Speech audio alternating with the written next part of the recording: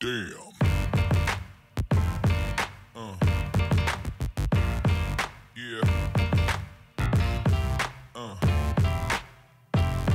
Hey guys, this is Stinger from the Ghost Squadron Airsoft team, and in this video I'm going to talk about motors and how they relate to automatic electric guns. A motor is defined as a machine which converts some form of energy into mechanical energy. In the case of an AEG, motors convert electrical energy to mechanical energy using the properties of electromagnetism. Obviously, this makes it one of the most important components in an AEG.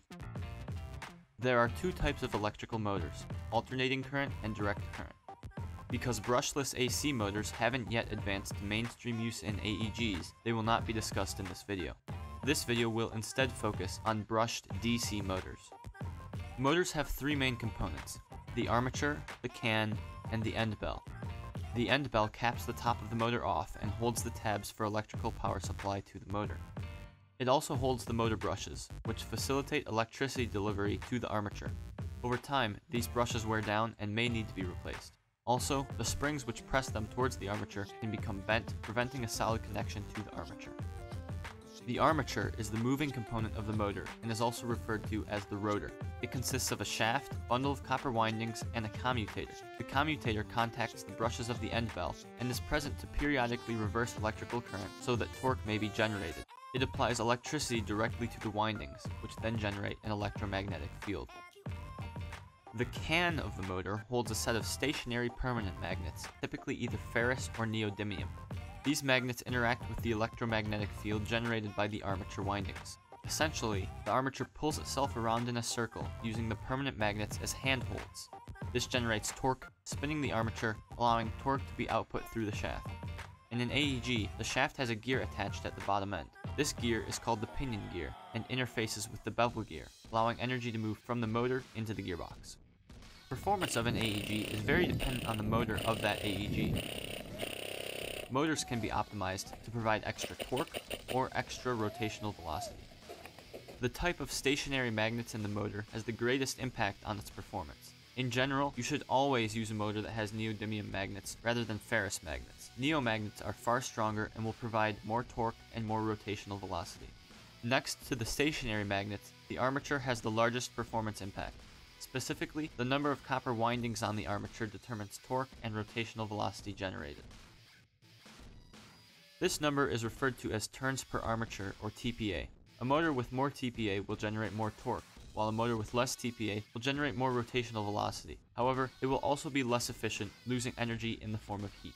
I don't ever like to use low TPA motors, even in high rate of fire builds. While they can spin very fast, they lack torque, and therefore take time to spool up to full speed, and they do not provide a good trigger response.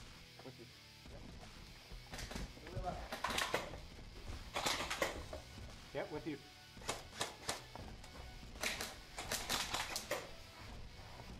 Balanced motors have 16 TPA. However, many companies such as Lonex and Matrix use 16 TPA motors in their high torque line. These motors have very powerful neomagnets and are well engineered to provide torque even at the lower TPA, at the cost of being less efficient with power consumption.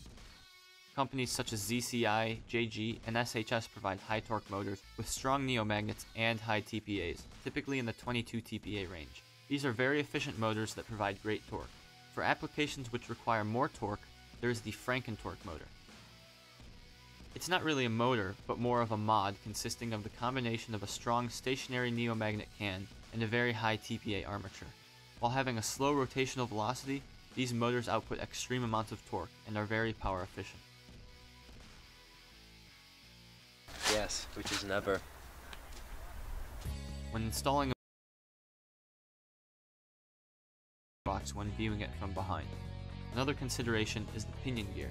Pinion gears have two variations, O-type and D-type.